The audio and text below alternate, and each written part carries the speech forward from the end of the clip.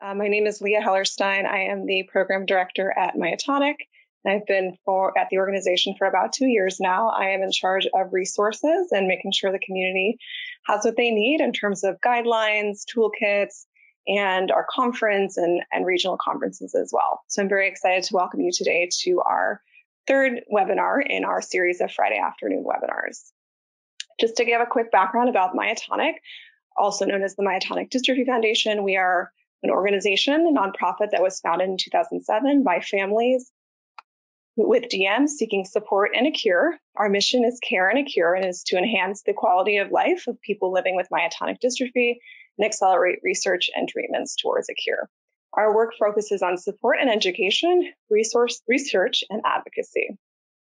Just to let you know about some of the resources that we have available, we have our toolkits and publications that are available on our myotonic.org/toolkits and publications page. If you haven't had a chance to look at them, we suggest you do. There's a lot of great information there.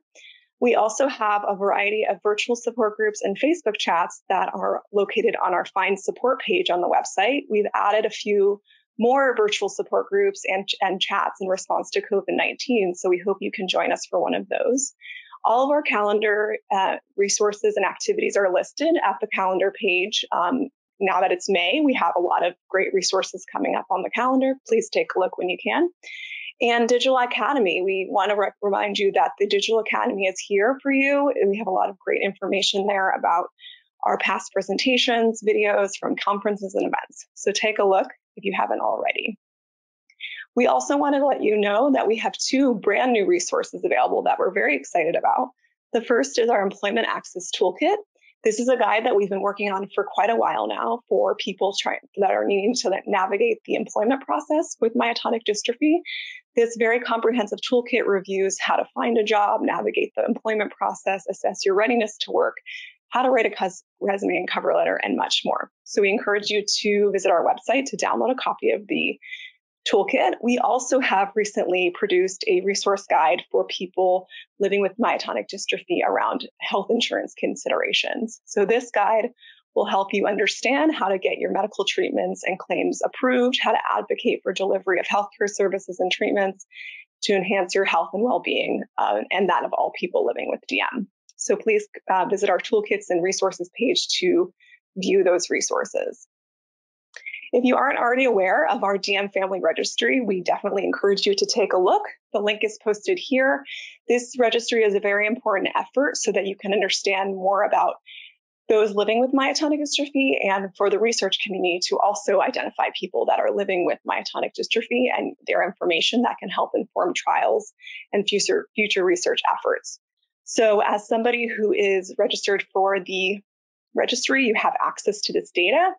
And if you'd like to register, please look at the link on the screen, myotonic.org/myotonic.dystrophy-family-registry. And we will email out these slides at the end too. So if you'd like to visit that link later on, we encourage you to do so. Just a quick plug for the rest of our webinars. We have scheduled Friday afternoon webinars at 12 o'clock p.m. Pacific for the next 5 to 6 weeks. We have next Friday, Caring for the Caregiver, the Friday after virtual chair yoga, topic to be announced, gene editing for DM, and exercise for the DM community coming up. Our past 2 webinars of the past few Fridays are also located on this link. You can view the slides and the recordings. We definitely encourage you to take a look if you haven't already. Both of these topics are very important, especially for COVID-19 and everything that's going on in the world right now. So we definitely encourage you to take a look and listen to these recordings. Next Friday, May 8th at 12 p.m. Pacific, we will have Caring for the Caregiver, which will be presented by Valerie Ochoa of the Southern Caregiver Resource Center in San Diego. This important webinar will help identify and learn how to manage your responsibilities as a caregiver, and help you understand the emotional challenges and how to cope with that. So if you have not already registered, we encourage you to do so at the below link, the Friday afternoon webinar series link, as you registered for the webinar today, and you will receive a registration email from that. Last but certainly not least, we are very excited to premiere a food preparation contest in partnership with Leslie, who will also discuss this in a little more depth towards the end of the webinar. But this exciting contest will help you show off your skills and hopefully create a little sense of community with everything that's going on right now, and help people feel a little more connected in the form of a virtual cooking contest. So we encourage you to create a video of 5 minutes or less demonstrating an easy to prepare dysphagia-friendly meal, identify the ingredients in your meal, and the tools, and create a video of that. So you can see the instructions on the screen. And we are lucky also to have some guidance from Leslie about how to do so. So on this screen, you'll see that Leslie will be hosting a tech support session next Thursday, May 7th. And the information and login information for the tech session is located at myotonic.org/food-preparation. So if you're interested in participating, please consider joining the tech support session. And the deadline to submit video entries is Tuesday, May 12th. So you have about a week and a half to consider if you want to participate or not. So we're very excited about this contest, and we hope that you will participate. So on to today's webinar, Food Preparation for the DM Community. We are very, very lucky to have Dr. Leslie Krongold and Jessica Nussbaum here as our speakers. If you have questions during the presentation, please type your questions in the chat box of GoToWebinar, and we will provide them to our speakers at the end, time permitting. If your question isn't answered, we will make every effort to email you a response to your question. And some quick resources that you should have received when you registered for the webinar, but if you didn't, the MDF Cooks is a great guide for easy to cook recipes that are dysphagia and DM friendly. And the Medical Glossary is also a great resource from our website that you can use to understand terms around myotonic dystrophy and some of the more complicated verbs that we might use. So I'd like to introduce our first speaker, Dr. Leslie Krongold. I'm very pleased to have her today. She's such an important and integral part of our DM community. She is the Northern California Support Group Facilitator and has been for many, many years. She's the host of the Glass Half Full podcast, which you can see her link listed here. And she previously worked as the Outreach Director for Myotonic for 3 years. She helped launch our support group program those years ago, and we're very grateful for that. So I'm super excited that she's here today. I know that she knows so much about this topic, and we are so grateful that she is able to share her experience with us and with the community. And I would also like to introduce her partner, Jessica Nussbaum. Jessica is a professional marketer who enjoys the joys of challenges of cooking for family and friends. And I'm very excited to have Jessica here today to help with this webinar. So without further ado, I'm just going to switch it over to them. 1 second. Okay, great. Thank you, Leah. So, hi, I'm Leslie, and I have GM1, and I was diagnosed about 22 years ago, just before I met Jessica, who is my spouse. Here. Hello, everyone. When we met 22 years ago, I had a few symptoms, mostly the hand myotonia. But over the years, I've certainly experienced a number of key features of this condition. But one of the most annoying ones has been dysphagia, or swallowing difficulty. So this webinar is going to touch upon this, dysphagia, and we're also going to explore nutrition, but the focus is really on food preparation that is both nutritious and dysphagia friendly. And we're going to kick off a cooking video contest, so please stay tuned until the end. Neither Jessica nor myself are healthcare professionals, and neither of us have professional cooking experience. But we have learned a lot over the years to help me eat and enjoy meals that keep me in good health and hopefully maintain healthy immunity. And while we're all hunkered down for our safety, now is a great time to pick up a few new kitchen tips and unleash our creativity and your creativity, since you may be limited with the foods you normally purchase. I know we certainly are. So back to dysphagia. Leah just talked about the family registry, and this is where I got the graphic. So according to the Myotonic Foundation's patient registry, more than 49% of adults with DM1 or DM2 have dysphagia. And by the way, I've heard this word pronounced two different ways, dysphagia and dysphagia, and by different healthcare professionals. I prefer saying dysphagia. So that's how I'll continue to use it. The foundation has additional resources on the website, and these links hopefully will work when you get this slide deck. So Leah mentioned the cookbook. There's also a webinar we did several years back with a man named Dr. Michael Grower, who literally wrote a textbook on dysphagia. And then there's a breakout session from one of the conferences where Jessica and another caregiver gave some food demonstration. So the origin of the word dysphagia is from Greek. Dys means difficulty or disorder, and phagia means to eat. And the condition which affects people not only with neuromuscular disease, but also people with multiple sclerosis, Parkinson's, stroke survivors, and also many people, once they're in their quote-unquote golden years, have difficulty. It refers to the sensation that food is hindered in its passage from the mouth to the stomach. So if you view the webinar with Dr. Grower, you'll learn more about the mechanics of it. But for now, I'll just tell you there are three different types or phases of dysphagia: oral, pharyngeal, and esophageal. And hopefully I'm pronouncing those correctly. I don't use them in everyday conversation. So oral refers to the problems with using the mouth, lips, and tongue to control food or liquid.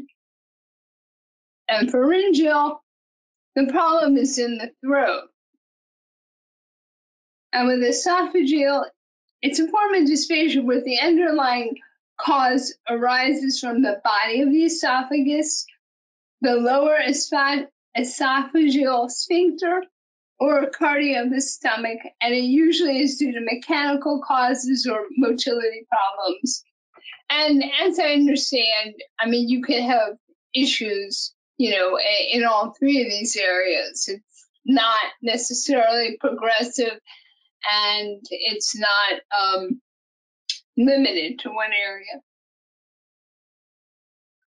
So these two graphics give you an idea of some of the symptoms or warning signs of dysphagia. And I suspect many people do not realize that having some of these symptoms is indicative of dysphagia.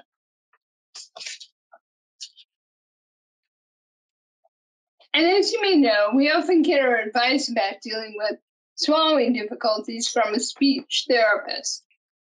For example, maybe you've heard tip your head down when swallowing, or don't talk while eating. Further complicating the swallowing process, at least for me, is also jaw muscle weakness. So my bite has often shifted so that my top teeth only touch my bottom teeth on one side of my mouth. So obviously for me, all of this happened gradually. Ironically, I stopped craving certain foods without much thought, but later realized something like salad or pizza was just too difficult to chew and swallow. I realized I expended more energy trying to consume the food, and that impeded my ability to enjoy it. And I found myself drawn to really soft foods like mashed potatoes or hummus. I didn't have to struggle while I ate those, and they were particularly easy to eat when I was fatigued. So for me, the dysphagia severity varies. If I've had a good night's sleep and feel pretty healthy, I'm able to eat more challenging foods, but if I'm tired, I just don't have the strength or the energy. My tongue moves more slowly in my mouth. Food particles get stuck in the pockets in my mouth, and I'll cough or have a bout of choking. I've implemented a lot of changes over the years in how I eat as well as what I eat. So no talking during a meal, only chewing small amounts of food at a time, and slowly, and tipping my head or the chin tuck to swallow, all help. So let's talk a little about nutrition. One cannot live only on smoothies or hummus, although maybe some of us try to do that. We need a varied diet, though, and our diets vary for a number of reasons. So I am not a nutritionist nor a registered dietitian, but I've learned a bit about nutrition over the years. And by the way, the person you would want to consult with about your nutritional needs would be a registered dietitian.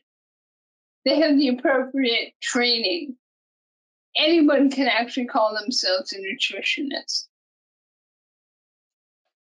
So the definition of nutrition, and this is from Wikipedia, is that the diet of an organism is what it eats, which is largely determined by the availability and palatability of foods.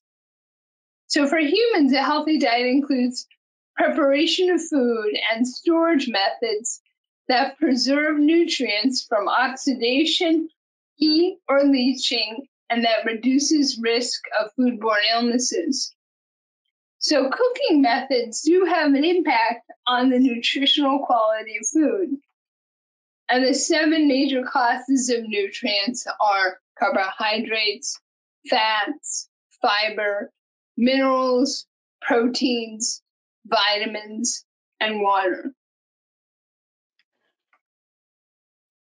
So nutrients can be grouped as either macronutrients or micronutrients. Micronutrients are needed in smaller quantities than macronutrients. Macronutrients include the carbs, proteins, fat, and water, as well as calcium, sodium, potassium, magnesium, phosphorus, and sulfur. And micronutrients include 7 essential plant nutrient elements that are boron, zinc, manganese, iron, copper, and here's a word I have never heard of until I did this research, molybdenum, and chlorine. And those micronutrients constitute in total less than 1% of the dry weight of most plants. Molybdenum is an essential mineral found in high concentrations in legumes, grains, and organ meats. And it activates enzymes that help break down harmful sulfites and prevent toxins from building up in the body.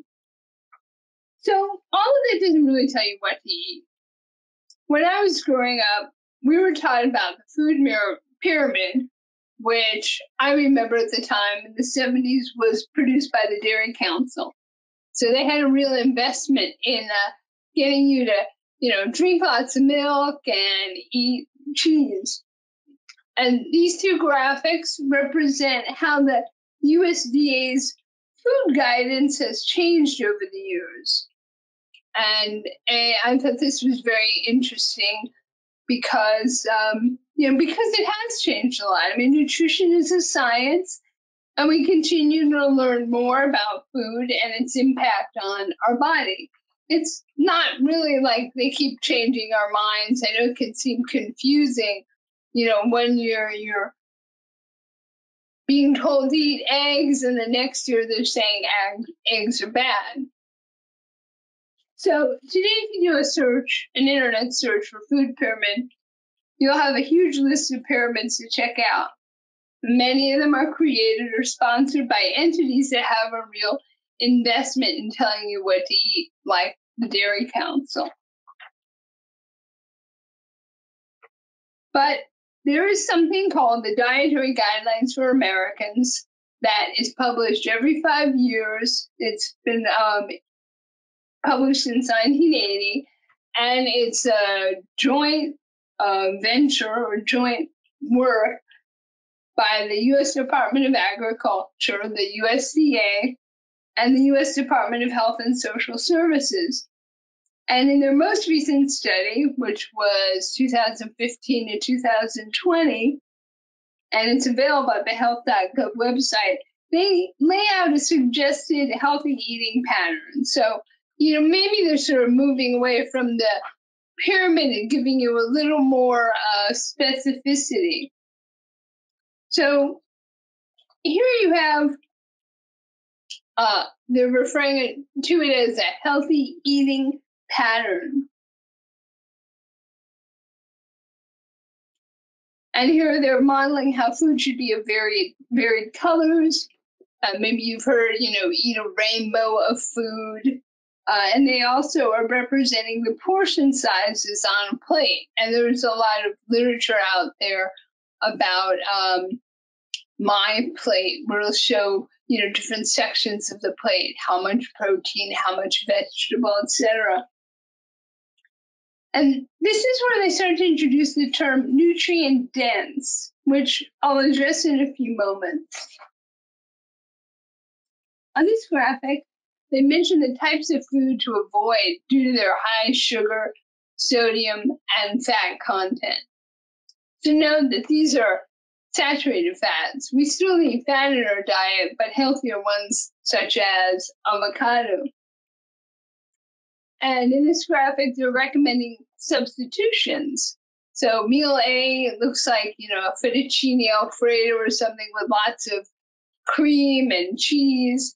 And meal B is a healthier pasta with more vegetables and less cheese.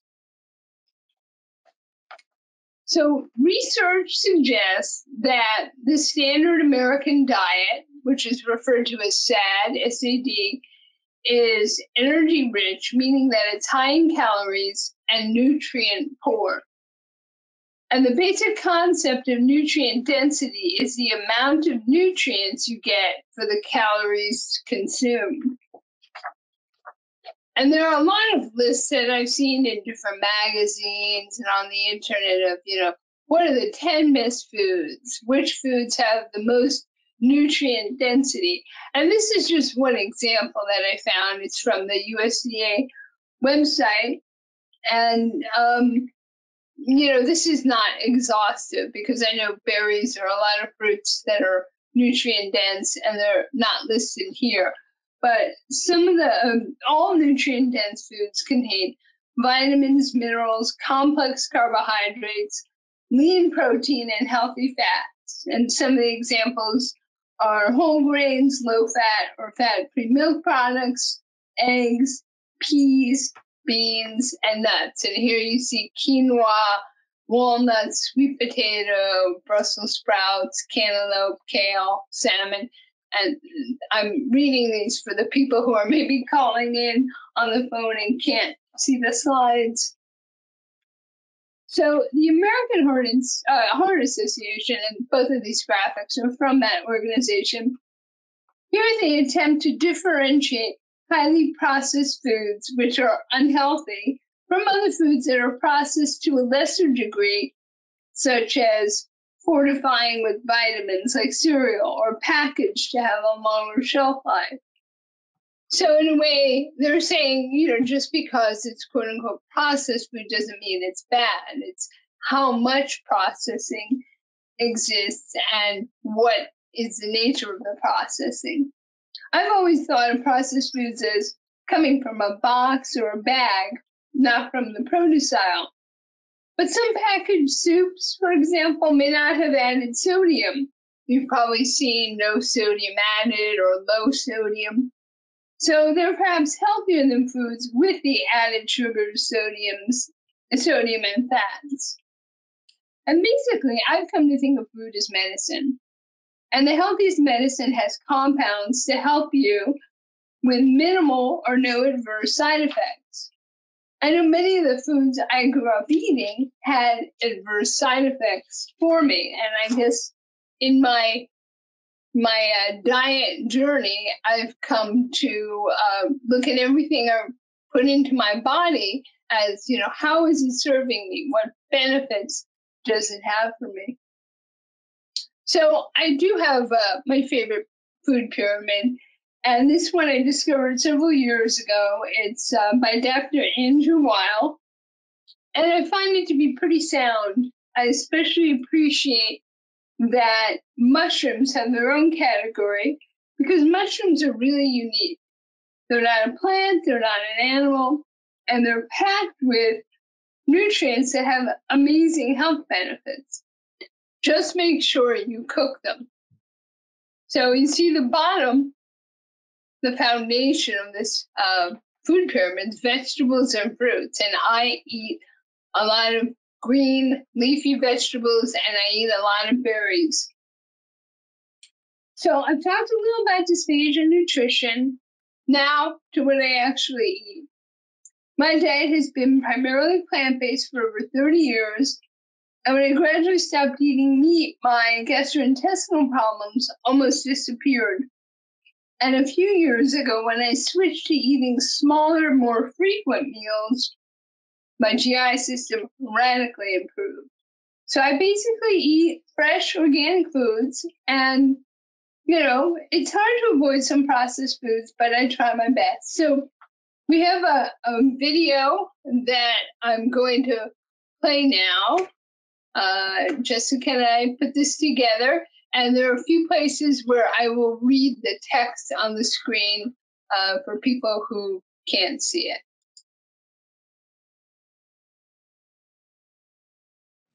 Hi, I'm Leslie. I'm Jessica. And this short video will introduce you to a few foods that Jessica prepares for me on a regular basis. The staples she makes, I use in different meals, which I prepare myself, as additions to simple dishes like oatmeal, eggs, or an open sandwich. The 3 dishes include oatmeal, hummus, and a casserole.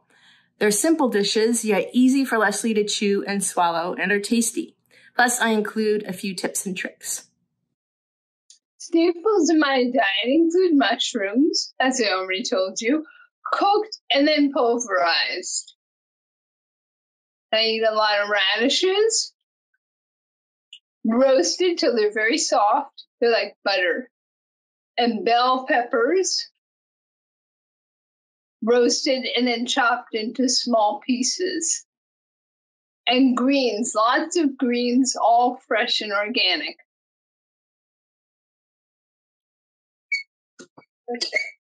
So they're pulverized, often using an immersion blender.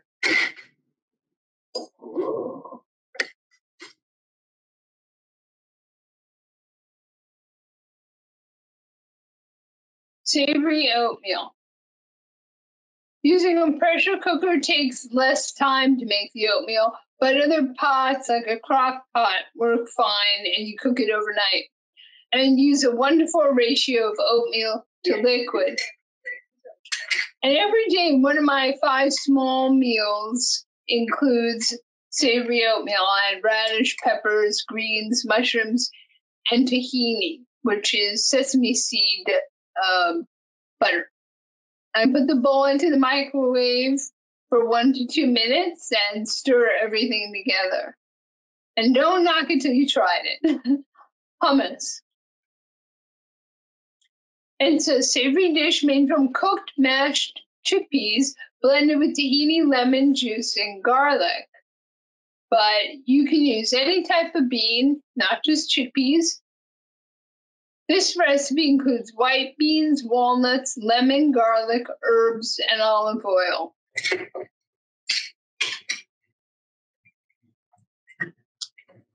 So we use cannellini beans.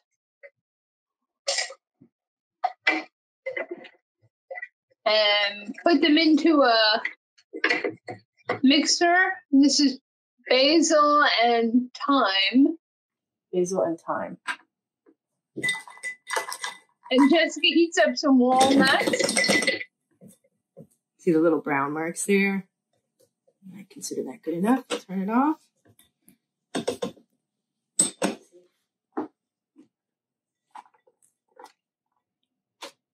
Olive oil, you know, I would always say put as much as you feel like you need, both from like a health perspective, but then also from a texture perspective. Final ingredient, and this is some Lapsang Souchong salt that I made to give it a little smoky flavor.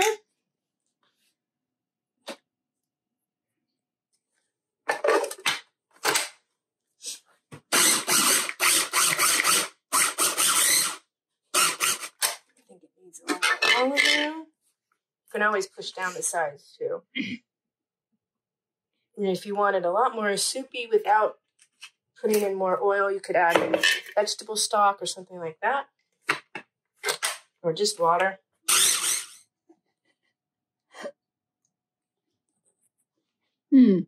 Salt? A little more salt and maybe a little more pulverizing because I got a piece of that. Okay. Oh, good. So, could you do the same process with one of those bullets? What are they called? Ninja? You could. You know, each tool has its own things, right? So, for example, one of the reasons why I like this smaller prep is that it's hard to do what I just did in like a regular size Cuisinart. And a blender could do it too, but that also, both the blender and the magic bullet or whatever that's called, the Ninja, in my opinion, it takes more liquid. So it's just something you have to play with a little bit and get a feel for what, you know, what tools you have. But that would be my advice, is that both blenders and Ninjas tend to need more liquid. A casserole. Choose your vegetables. We used summer squash. Pulverized crackers. We used oat crackers. Select a cheese, dairy, or non-dairy. Add a protein such as lentil soup or a veggie or meat burger.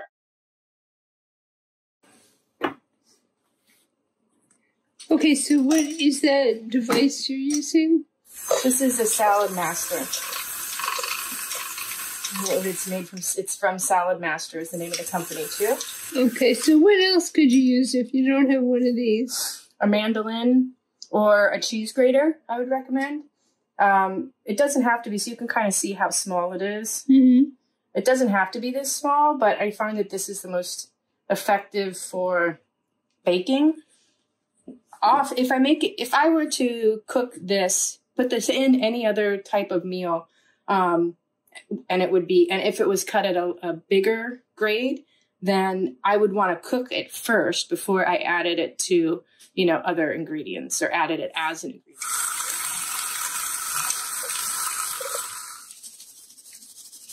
That's probably good, huh?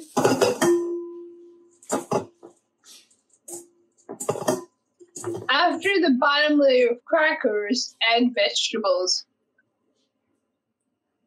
Add a layer of cheese.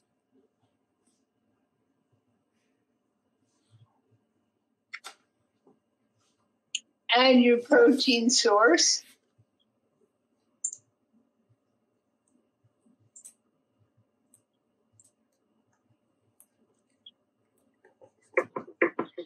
You may need to add more liquid, water or broth, and add another layer of cheese. Put it in the oven, bake at 350 degrees for 30 minutes. Looks nice and melted.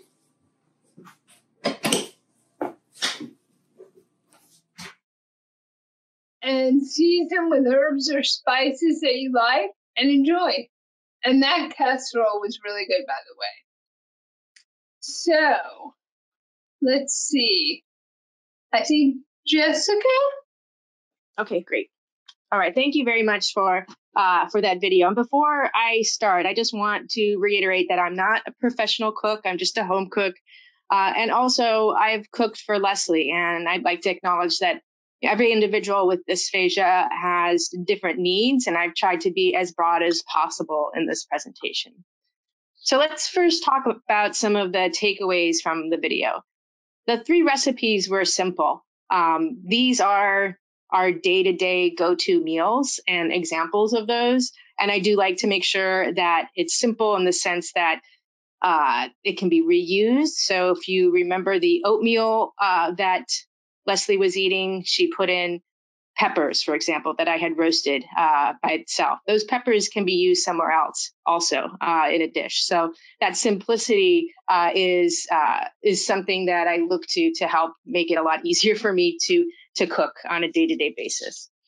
A second thing to note is that some of the ingredients have been cooked twice or even 3 times. I'll do that. And that's just another way to take a look at a recipe or at what you're doing to make sure that the food reaches the texture that you're looking for. And in particular, if you think about the casserole where we included the soup that was already cooked, we cooked it again, right? And that makes sure that the lentils, for example, in the soup get a second go at some heat, so they get a little bit more mushy. And then creativity is important. So as Leslie mentioned in the video, the hummus that we created there was made with cannellini beans. You can use any type of bean. I make, dips and spreads out of lots of different types of vegetables. And that's just a fun way to be creative. And there are lots of ways that I find as a cook to be creative. And I encourage you to explore that side of yourself. And in terms of texture, I mean, that's really the core of what we're doing as cooks, cooking for someone who has dysphagia. If you take a look at the graph over here on the right-hand side, this is from the International Dysphagia Diet, Diet Standards Initiative. But this is one of many types of models that you'll see out there. You might be familiar with one that talks about levels 1 through 4, for example. The details aren't as important as just understanding that it's kind of a continuum. And I like this graph here because it has both drinks and foods on it, and the 2 meet in the middle, where a thin drink would be thickened, and a kind of thick, chewy food would be pureed and liquidized. So yes, there are lots of ways to kind of cut corners when cooking, and I certainly do that in different instances. But I encourage you to avoid cutting corners to make it boring. And these are some ways to help you do that. So one thing is to emphasize spices. This really goes to understanding the palate of the person that you're cooking for. But spices, I've come to think of them as kind of herbs and spices. And I have 3 buckets, where one is powdered spices and herbs. The second one are dried, often full. So think of like a dried basil. And then a third are fresh herbs. And sometimes cut up fresh herbs might not be very good, depending on the chewing and swallowing ability of the person that you're cooking for. So maybe you'll default to the powdered spices, but don't skimp on spices, because having flavors in the food is very important to help you avoid making boring food.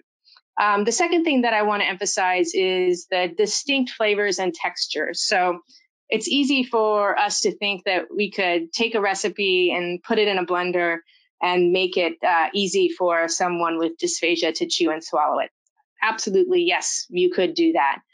But you will run into the fact that it can become a very boring and not really appetizing food. And we actually did that with a burrito, where we took a whole burrito and tried to blend it up. And yeah, it was edible, but no, it was not very distinct in the different flavors, and also it wasn't very visually appealing. So trying to make sure that you have those different textures and flavors in the mouth as you take a bite is also something that I recommend.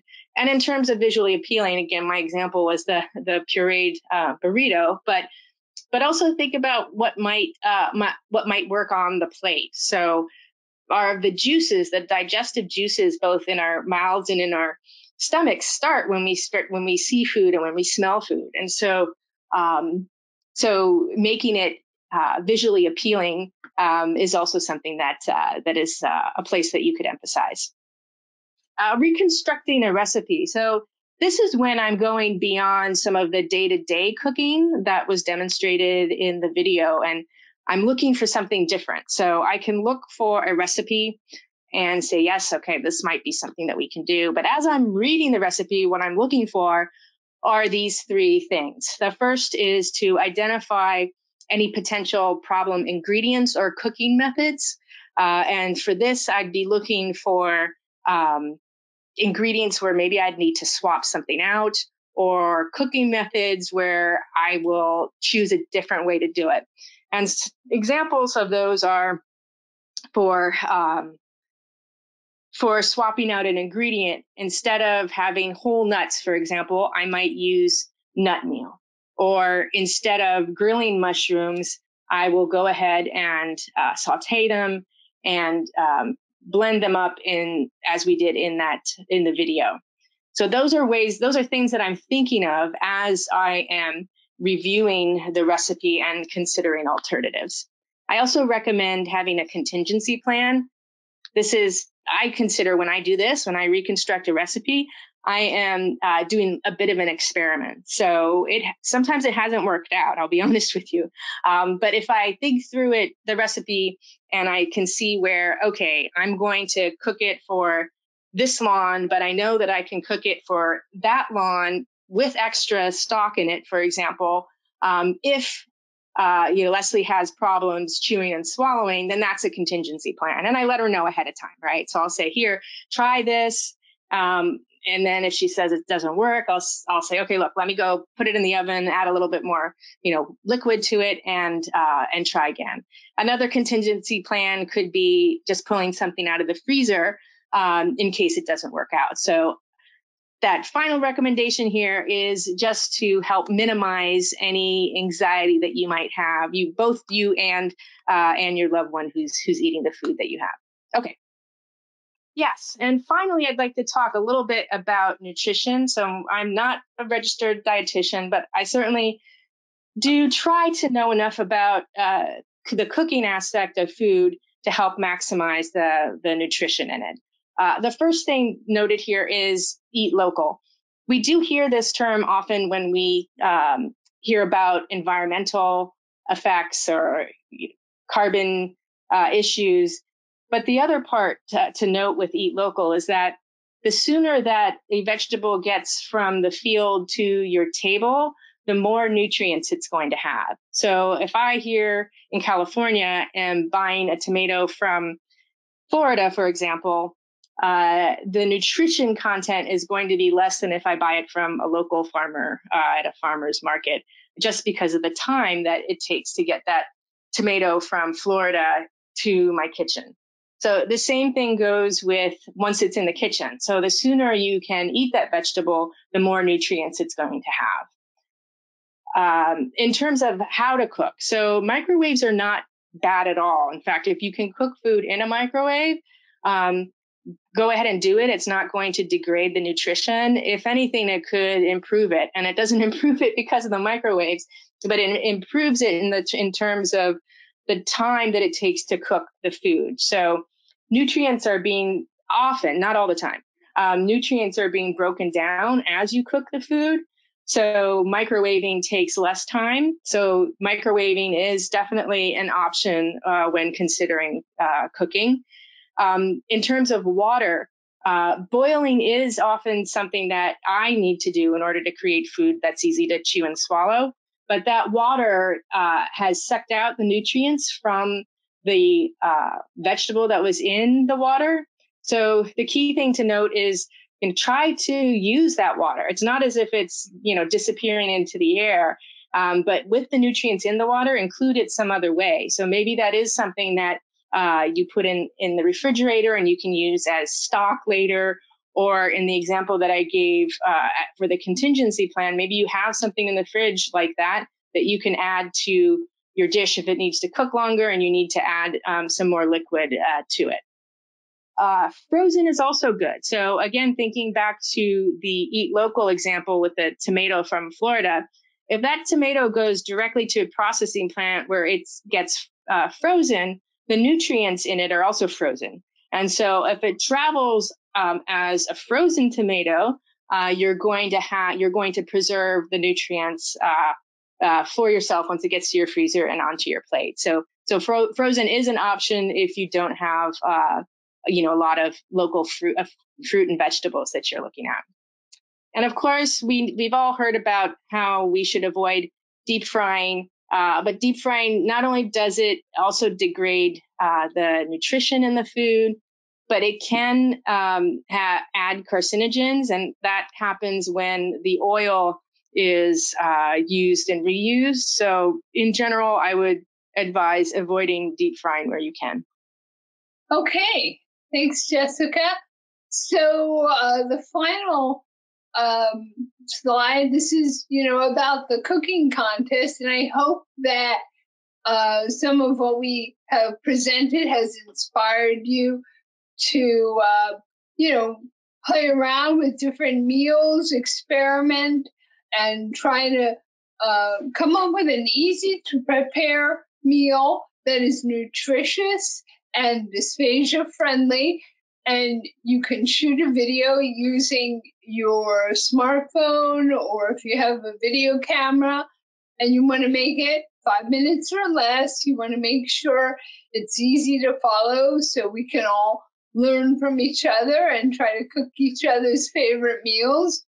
And I'm going to do a tech talk to help anybody who has questions about the shooting or editing a video on May 7th. And the videos need to be submitted by May 12th, and they'll be reviewed by a registered dietitian. So she'll do like an analysis of it that doesn't affect whether you win or not. It'll just be helpful for other people to know how nutritious it is.